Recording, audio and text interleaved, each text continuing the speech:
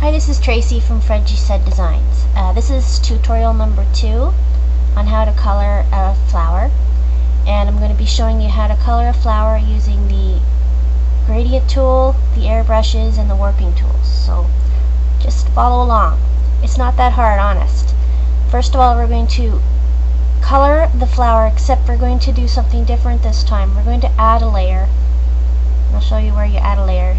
And inside this layers palette, click on this little sheet that looks like it has a corner folded up. That's the add layer.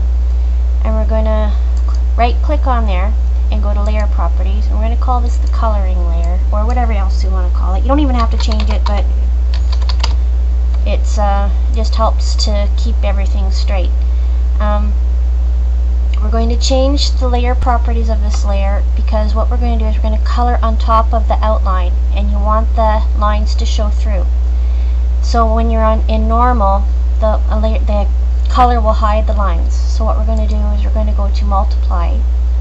So in the layers window here, from normal we're going to change it to multiply, and then we're going to color the flower just as usual using the gradient tool. We're going to have to select the area that we're going to color first, though. But instead, we're going to change the way we're going to select the flower. So go back to your background layer, and using the magic wand, we're going to click on the outside of the flower in the background.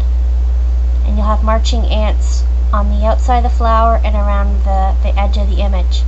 Now go to select and go to inverse. Now, everywhere inside the flower now is selected, even the little outlines. Now click on your coloring layer over here, and then we're going to do as we did before, and we're going to color using the gradient tool. And I picked a nice little purple gradient. So click, hold, drag up through a petal, let go, and there we are. So now see that we've colored the flower, but the outlines, you can see it. Now we're going to use the airbrushes to just highlight the petals. So click on the brushes, and inside the brush drawer, we're going to go all the way up to the top to airbrushes, and then this is where you select the different types of brushes from the drawer. Click there and go to digital airbrush.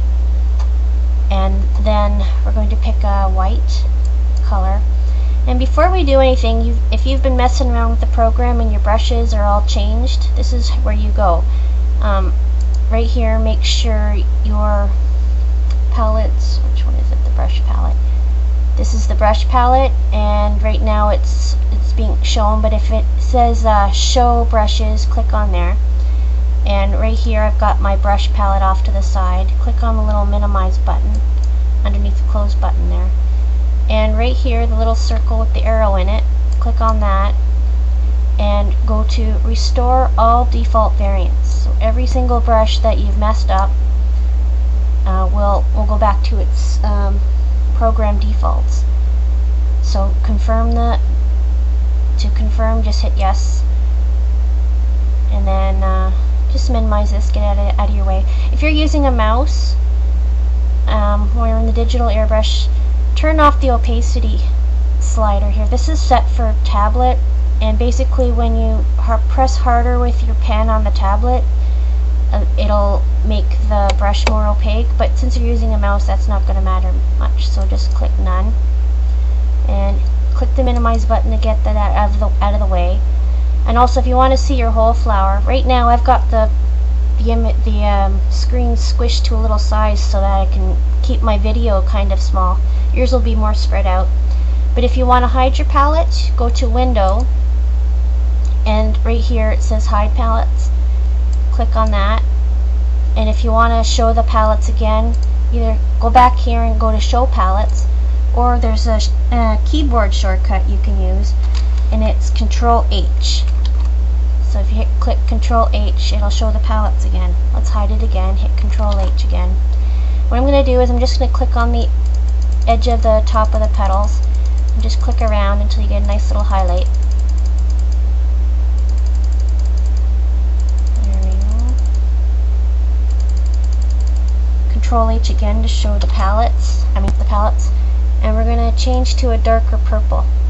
I'm going to use the eyedropper tool and select one of the darker purples in the petal, and in the color palette here, I'm going to just slide the color wheel to a darker shade. There we go.